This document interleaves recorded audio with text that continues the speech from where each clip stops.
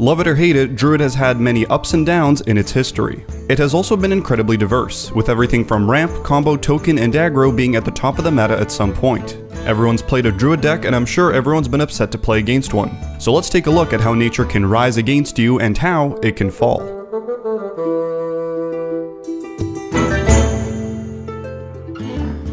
After the launch of the game, thanks to its ramp tools, Druid developed as the premier big minion deck. Famously introducing the Innervate plus Chillwind Yeti combo that is still talked about today, the ramp Druid deck was one of the strongest during the time, second only to the never disappearing Miracle Rogue and the innovative Backspace Rogue. Theiss and Strife Crow eventually modified the first variations of Ramp Druid to include Force of Nature and Savage Roar, turning it into a mid-range deck. Once Naxxramas was introduced, Druid gained tools like Shade of Naxxramas and Loatheb to apply even more mid-range pressure. In November of 2014, the first Hearthstone World Championship took place. The full power of Force of Nature and Savage Roar was seen by all, as Firebat took the title of champion. From this point on, 14 health would be a scary spot to be in against a Druid. However, Druid, like the animal that it is, went into hibernation once Goblins vs. Gnomes released in December of that year, as aggro decks and handlock were running rampant and Druid lacked the tools to compete. Druid would only begin to re-emerge with the release of Blackrock Mountain, which provided Emperor Thaurissan. While the inclusion gave it a significant damage increase, this was the era of Patron Warrior and Oil Rogue, so Druid never got any higher than Tier 2. After the nerfs in October to Warsong Commander, Druid finally managed to climb to the top of the meta. The other Tier 1 decks at the time were all similar in power level, and one was not stronger than the other. Even after League of Explorers settled, Druid was still a powerful pick. So much so that even though there were other problematic decks, the combo of Force of Nature and Savage Roar was hated more. In a way, the roar was heard, and Team 5 listened. Alongside the announcement of the Year of the Kraken, many cards were nerfed, notably including Force of Nature and Ancient of Lore. The reaction was that this was the final blow to Druid, as Force and Savage was the key combo. This ended up being only somewhat true, as Whispers of the Old Gods brought the class the Cthulhu Druid and Yogg Druid archetypes, but both only ended up being mid-tier 2. However, Yogg Druid was still being tinkered with, and it was eventually tuned to the point where it finally crept into Tier 1. No surprises here, during that time Yogg enabled many decks, as that was the strength of the card. Once One Night in Karazhan hit, Yogg Druid became even better with the addition of Arcane Giant and Moonglade Portal. To complement the new additions, the deck added Malygos and Moonfire as a finisher. All in all, the deck had tempo, finishers, and ways to come back from losing. On first glance, it could look like something that was thrown together randomly, but it was actually very consistent at what it did. No small thanks to how the Year of the Kraken slowed down the meta, enabling cycle decks to overperform. Beast Synergies, a previously hunter-specific mechanic, was something else that was brought to Druid with the release of Karazhan. Menagerie Warden and the Curator gave Druid a different angle to explore and brought us the first Beast Druid deck. Even though it only remained at Tier 2, it was still important, because a few months later, in October of 2016, Yogg Saron would get its nerf to no longer cast spells when it was silenced or killed. This ended the reign of Yogg Druid. During December of that year, Mean Streets of Gadgetzan hit, and with it, the infamous powerful Jade mechanic for Druid, Rogue, and Shaman. While Shaman was the breakout class for Jade, Druid got Jade Idol. Primarily built around this card, the deck was the control that never fatigued. Unfortunately, during this time, the meta was oppressed by Kazakhstan patches, so Jade Druid never got any higher than the bottom of Tier 2. Gadgetzan also gave us Kun, the Forgotten King. This brought the broken interaction where Aviana into Kun resulted in access to 10 mana with all of your minions costing 1, enabling crazy combos like Alexstrasza into Malygos, into 2 swipes, into 2 Living Roots, and then into 2 Moonfires. This deck was the new and improved ramp Druid that hadn't been around for some time, but unfortunately still overshadowed by Kazakus and Patch's decks. After Small-Time Buccaneer and Spirit Claw nerfs, more mid-range archetypes like Mid-Shaman and Dragon Priest began to pop up, allowing Jade Druid to slowly climb. Jade Druid just barely made it into Tier 1 in March before the Ungoro release.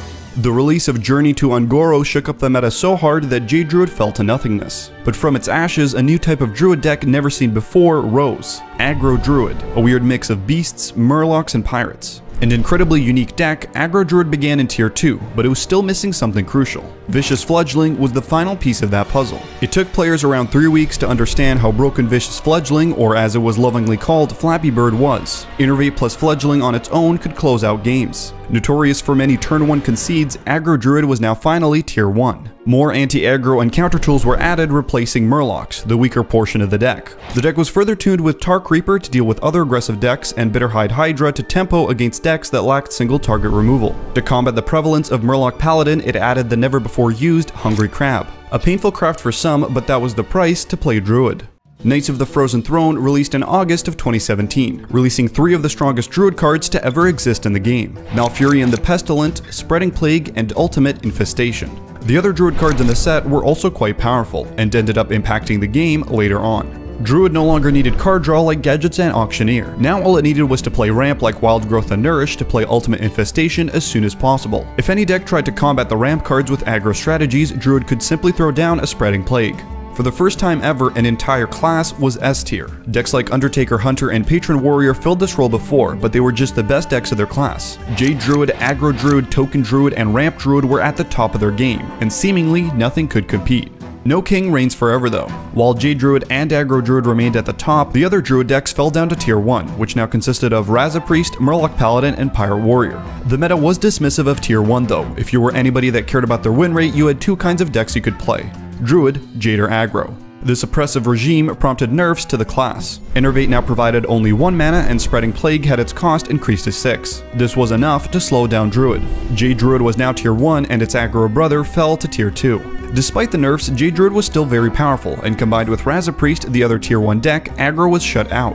This led to the rise of Big Druid, something that could compete with Jade and Raza Priest. Jade Druid was consistent at mana ramping, but it still took a while for the actual Jade minions to ramp up to a sizable threat.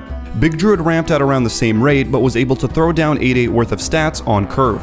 With Medivh and Kun, it also had the ability to bring out multiple big minions on the same turn. Big Druid's onslaught of big minions kept Jade Druid in check until the next expansion.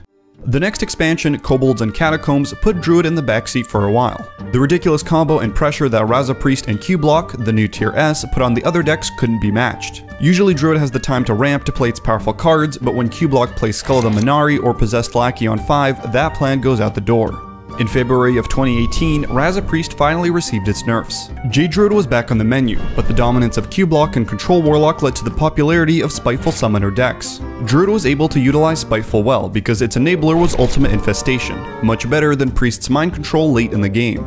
The deck was still outshone by Priest, as cards like Draconid Operative and Cabal Talon Priest were still in the format. But when Witchwood released in April, Priest lost its Dragon package, and now Spiteful Druid was the deck of choice. In the Witchwood era, the 10 mana minion pool didn't really have any bad choices. The worst you could get was a Sea Giant, with the top end being a Tyrantus. Playing it on turn 6 could easily shut out most control decks. But on the other hand, minions like Crypt Lord, Mind Control Technician, and Tark Reaper protected it against aggro decks. Around the same time, Taunt Druid popped up with the introduction of Witching Hour. However, it only saw moderate success in mid-tier 2 since it couldn't beat Q-Block very consistently. Drawing Oakheart won you games on the spot, whereas drawing big minions clogged up your hand. For the same reasons, the deck couldn't even run 2 Ultimate Infestations. This meta remained for 2 months until Spiteful Summoner, Q-Block, Crystal Core, and Call to Arms were all nerfed. Understandably, this shifted the meta completely. Witchwood, even after rotation, didn't impact the meta well enough, so these nerfs managed to have the intended effect. This also led to a new era of Druid dominance. Out of nowhere and within 2 weeks, Token Druid and Malagos Druid came out. Token Druid felt like the old school combo Druid with a powerful ramp shell. Whispering Woods and Soul of the Forest made it difficult for the opponent to clear the board, enabling you to cast multiple Savage Roars and Branchings the turn after. This deck especially excelled at beating board-centric archetypes. Malagos Druid, on the other hand, used the ramp shell to go on a different combo route. With the help of Twig of the World Tree, you could summon up to 3 Malagoses, Malagai, and burst your opponent down with Moonfires and Swipes. However, as this deck was reliant on Twig for the full combo damage, it was very susceptible to weapon removal. It didn't matter though, since the deck didn't have to rely on the combo to win the game. The Druid Shell allowed it to work double duty as a tempo deck if need be. Sometimes it could win by summoning 2 Lich Kings early in the game. Ramping was just that consistent. To try and fight Malagos and Token Druid, Taunt Druid made a resurgence. With Dragon Hatchers and Sleepy Dragons, Taunt Druid was an utter menace to the other Druid decks. To beat a powerful ramp deck, you need a more powerful ramp deck, and once the Resurrect chain started with Carnivorous Cube on Hadronox, the other Druid had no chance to win. Taunt Druid didn't even need weapon removal to beat Malagos Druid, as it had enough armor gain to be out of reach of the full combo. Together, all 3 of these decks took up the tier 1 slots. With this, you would think that the next expansion, Boomsday Project, would bring Druid down a notch, but to everyone's surprise, it actually pushed it even higher.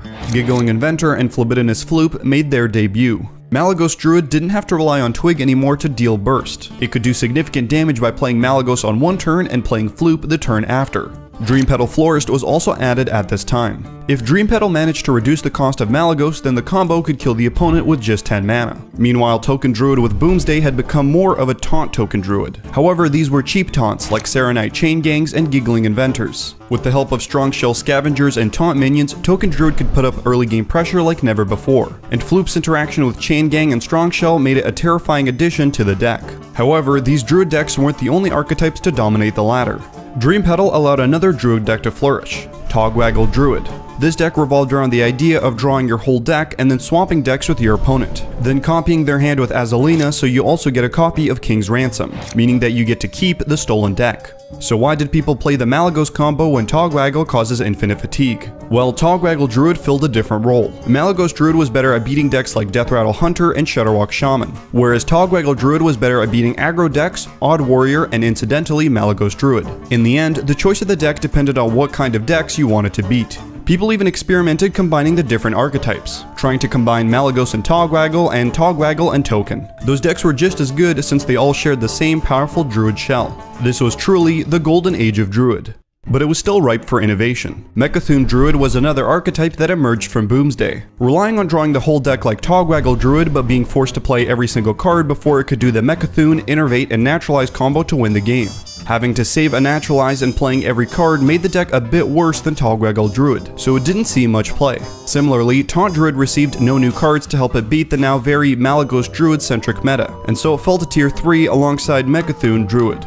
On October 18th, Giggling Inventor was nerfed to 7 mana. All Druid decks that had it removed it from their lists, but their archetypes stayed at tier 1 regardless. Druid remained the same leading up to the release of Rastakon's Rumble in December. However, this expansion was similarly pretty underwhelming. No shift in the meta was made. But 3 weeks in, 'twas the night before Christmas, and all through the ranks, standard players were cheering, giving Blizzard their thanks. No more would Malfurion cast Wild Growth on 2, and Nourish was nerfed, killing Druid through and through.